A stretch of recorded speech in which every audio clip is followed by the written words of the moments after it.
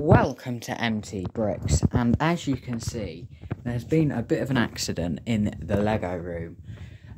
You can see this massive shelf has taken out a large amount of Lego sets.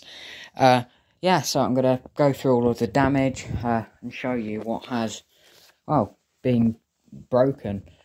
So basically, I'll explain how it happened. I wasn't here, but basically, that's my big brickhead shelf that you can see there.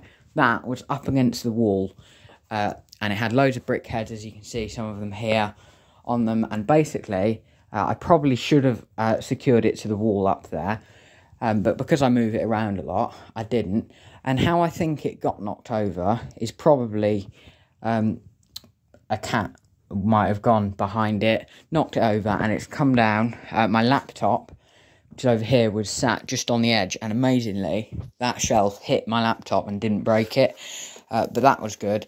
The pirate roller coaster was sat on this table. It had taken that with it, taken the coaster out, and then obviously all the brick heads that were on it are damaged. So as you can see, the pirate roller coaster, it's just a pile of bricks really. I've put them into a neat pile, brickheads everywhere. So yeah, basically I've got to start tidying it all up, but obviously the main concern is this roller coaster. As you can see, it looks just like a little bit's been damaged, but you can see that's all like flimsy and stuff now.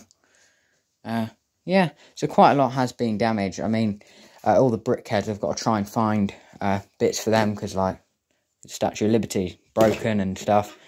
Then if we have a look at this pile, like the pirate coaster, yeah, that's sort of almost a long way from saving now. There's parts like this, more brickhead, Darth Vader, just piles and piles of bricks, bits of brickheads, coaster trains. There's Scrooge McDuck there. Yeah, this is going to be a very big sort of cleanup. And what's most annoying is you won't have seen it yet, but there's a video of me doing all these shelves. I'm not going to show you too much, because please watch it. Basically, I'd finished the room. Like, I'd put all my shelves up. I'd got spare shelves here for when I build new sets. Put everything on display. Had it all looking really, really nice. And then the next day, this has happened. So it's quite annoying. In the next video, I'm going to be showcasing the entire sort of rebuild project.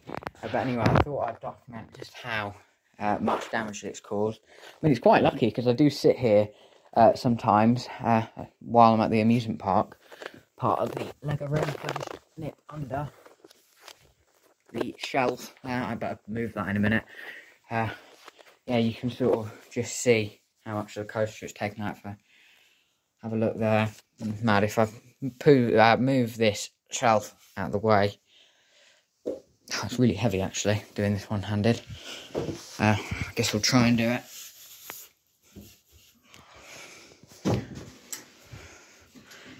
Put that up against there.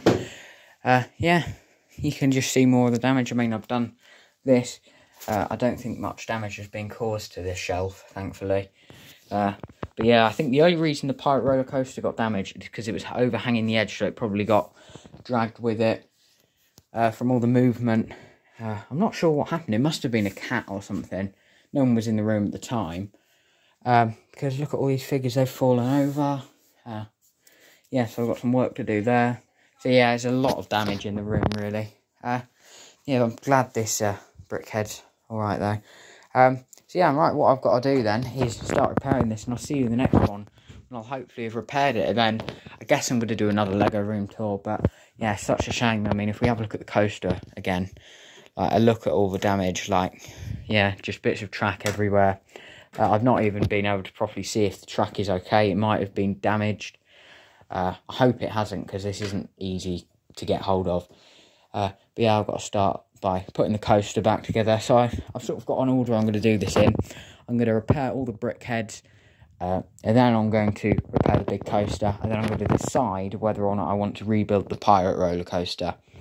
As there was a lot of pieces missing. It was quite a big build. I think I'm probably going to build it as a different thing.